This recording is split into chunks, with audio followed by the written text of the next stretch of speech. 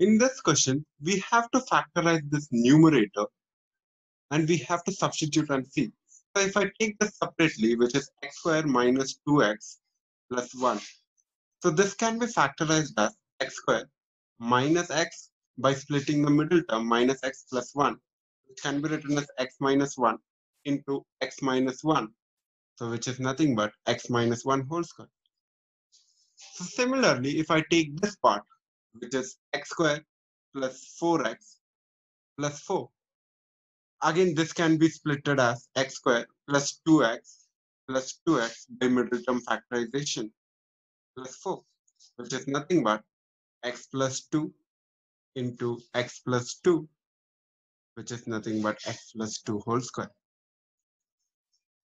So now, by replacing this x minus 1 whole square and x plus 2 whole square in these places correspondingly, so it will give me x minus 1 whole square divided by x minus 1 plus x plus 2 whole square divided by x plus 2, which is equals to 7.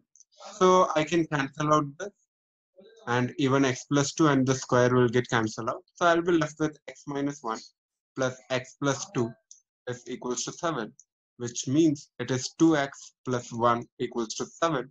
So 2x equals to 1 goes to the other side. It will be 2x equals to 7 minus 1, which is 6. So which means x is 3. Option D is the answer for this sum.